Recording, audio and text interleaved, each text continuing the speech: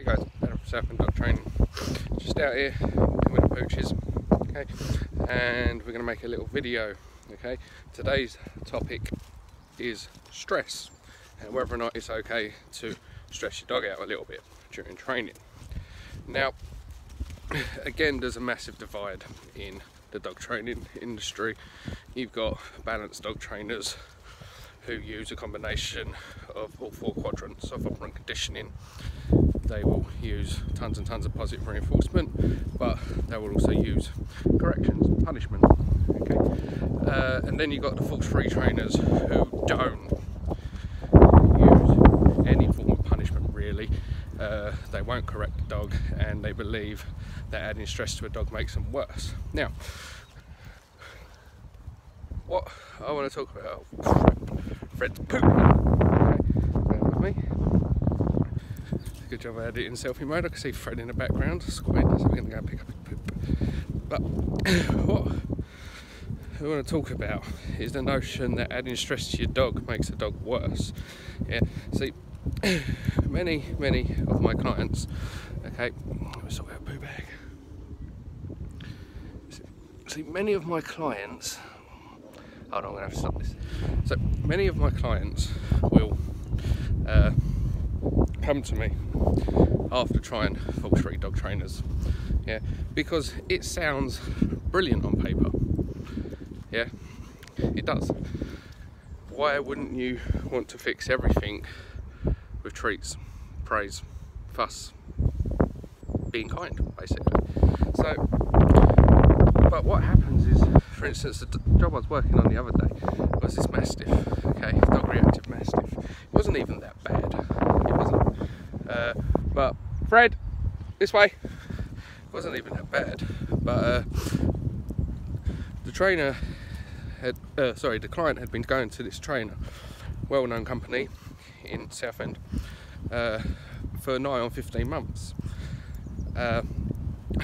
And in the 15 months of going there, they weren't able to achieve getting the dog to walk past another dog, just to be next to another dog without it reacting.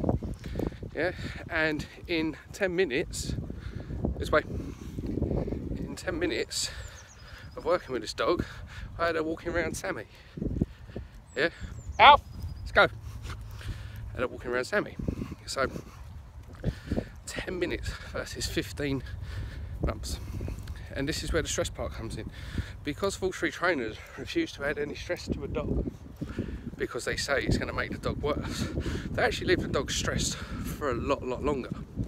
Yeah, 15 months, guys, of working with this dog, trying to get it okay with other dogs. Yeah, all because they want to not tell the dog no for reacting, because they don't want to put it around what makes them uncomfortable. 15 months. So you imagine that's 15 months of the dog living with this. And it's a young dog as well. That's his puppyhood and adolescence, having difficulties with other dogs. That's all the dog knows. Yeah. Alright, it's insane. 15 months, and this is the excuse they use. Balance training is a quick fix, blah, blah, blah, blah. Yeah? We're suppressing the dog's reactivity, blah, blah, blah, blah. But the reality is, right, 15 months to do something that can be done in one session, yeah? 15 months may not seem like a long time to a human who lives, what, average 70, 80 years, maybe more. Yeah, so 15 months to a human. 15 months to a dog is the difference between puppyhood and adolescence, the difference between adolescence and adulthood. It's a lot, yeah? Dogs age completely different to us. They don't live as long as us. So 15 months to a dog is a long time, okay? And this, people go, oh, it's just a couple of bad trainers and they're giving us a bad name. No, it's not, guys. Because I've been to freaking Birmingham, I've been to Norwich, I've been to London, I've been to freaking Kent, Brighton, I've been all over the country dealing with trainers that have been to these positive owners trainers, yeah? And it's always the same story. It doesn't matter where I go, okay? It's always the same story. So it's not just locally, it's across the country. Yeah, so they can't keep using that as an excuse. There's just a few bad trainers. We're not all like that, because it seems every single trainer I've ever gone to has gone to a positive only trainer or a false free trainer. Same song and dance all the time. Now, the thing about stress is a part of life, guys. We all know that, yeah? And stress doesn't necessarily have to be the worst thing in the world. Yeah, you imagine doing something for the first time. You're out of your comfort zone. It can be stressful. Starting a new job for the first time. Not having a clue what you're doing. Being around people that you may be nervous because you don't want to make a fool of yourself. You may not. It's stressful, right? But then you have somebody that goes through it with you. Somebody that helps you out. And then the stress gets less and less and less until it's not stressful anymore. Fred, go on, mate. And that's the part of stress. So I would rather, if a dog doesn't like another dog, right, I would rather put it next to another dog, right? If it reacts, give it a correction. The correction isn't to punish the dog. The correction is simply to snap the dog out of it. As soon as you correct a dog, if you do it properly, the dog instantly focuses on the handler. Then you can give the dog positive information. Then you can start rewarding the dog, okay? So if we go back to this Mastiff, that was 15 months, right? And they didn't want to do that. I done that, and in 10 minutes, he's walking around another dog, yeah? So what's worse, 15 months of stress or a few minutes of stress for the dog to then figure out nothing bad's going to happen with this dog, yeah? A good handler will teach their clients how to deal with stress. They won't avoid situations, and a good handler, will teach a dog how to deal with stress. Yeah, because wherever in the animal kingdom, stress is a part of life. It's unavoidable. Even if trainers say, "Oh, you got to keep the dog under the threshold. If the dog reacts, it's your fault." That's great in a fairy tale world, guys. It is, but the reality is, some of the advice these people are getting, like a beagle I worked with the other day, because the dog got stressed on the walks, don't walk the dog. So the dog's getting more frustrated, yeah, because it's getting all this pent-up energy. Yeah, it's all about avoiding instead of dealing with what makes you uncomfortable. So, this way, Fred. So, this is what the topic of this video is about, yeah. Confronting, adding some stress to your dog actually helps the dog build confidence, because it's only stressful the first couple of times, then it gets easier and easier and easier, yeah. And many times these dogs are stressed because they're not getting adequate information, because they're always avoiding. And going back to what I said about keeping a dog under the threshold, that's great, yeah, if you want to do some classroom dog training. That's great if you've got a controlled environment, but we live in an uncontrolled environment, yeah. You can't stop Josephine letting her dogs come around the corner first on a flexi lead, taking you by surprise. You can't stop that drunken twat running around with his staffy off lead, running over to you as you're walking around the streets, okay. Stress is a part of life, and unfortunately, as much as you try and keep a dog under the threshold, right, there's always going to come a time when you can't, because we live in the real world, okay. So if your trainer hasn't taught you how to bring your dog back down to reality when it loses its mind, or taught the dog how to be around these dogs because they're just avoiding it, this way, then you end up back at square one. Yeah, avoiding a situation doesn't fix a problem. It doesn't. It's just avoiding a situation. You think about something in your life that you're concerned about, that you're worried about. How many of us have put off addressing this? Yeah, we've all guilty of it. But does that problem go away? No. Many times that problem can get worse and worse until you have to address it. Yeah, and that is part of dog training. Unfortunately, it's not always tea and biscuits. It's not always rainbows and unicorns, guys. Unfortunately, stress is a part of life.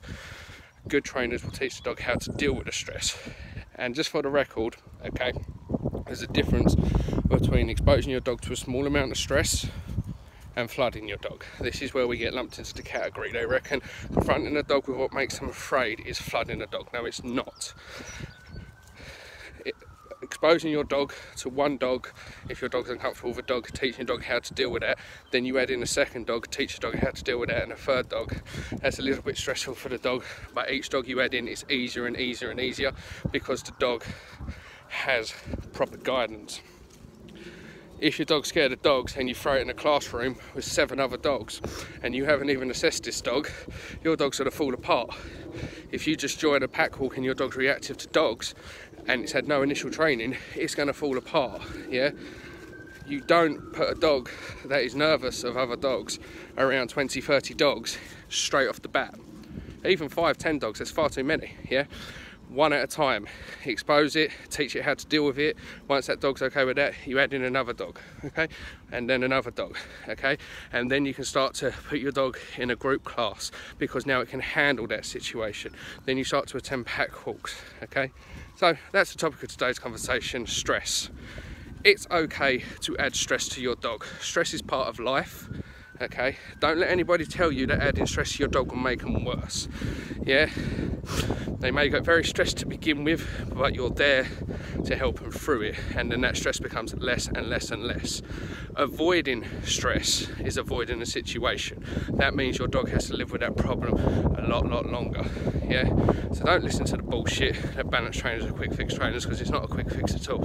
It's just we are not naive enough to know that stress does not exist, and we will add a little bit of stress to a dog to help him out the other side. So, come on, Fred. Come on, bud. Come say hello. Boom. Yeah. Calm down. Stop. Good boy. Yeah. So that's the topic of today's conversation, guys. As always, please just scroll down as you're watching this, hit that like button, and please share this video. Fred, enough. Standing still, addressing the audience. Don't pounce all over Moo, okay? Yeah. See, that human conversation, he has no idea what I'm saying, he just understood the word no. That was it. Because guys, no is a word that you can teach your dog and they understand what it is. Yeah? Just the same as yes. Come and get a reward. Good, I'm going to give you a reward. Break, you're a free dog. Sit, down. Dogs can understand words. One of those words they can understand as well is no. Yeah? So, that's it for today, guys. Please share this video, hit the like button, subscribe. You'll be watching this on YouTube. There's a little bell icon. Click on that, turn on notifications, and it'll let you know every time we upload a new video. So, have a good day, what I'm going to do for you right now to build that little confidence up back into a sit, you are going to say heel, and you are going to walk in a 360 round Sammy. And you are not going to let your dog pull you towards her, react to my dog. You're going to make my dog feel as comfortable as possible. Why? Because you can. Down. So whenever you're ready, just a nice little 360. If he cuts across you, you pull up on that lead. That's it. Keep going. Nice. Keep going. Heel. Keep going. Walk off, keep walking, and make a big fucking fuss of him, because that was awesome. And look at the towel, look at him. Right, he loves the fuss, you love to give a fuss, give him a fuss. Yeah? Right, Sammy, in you get. Atta girl.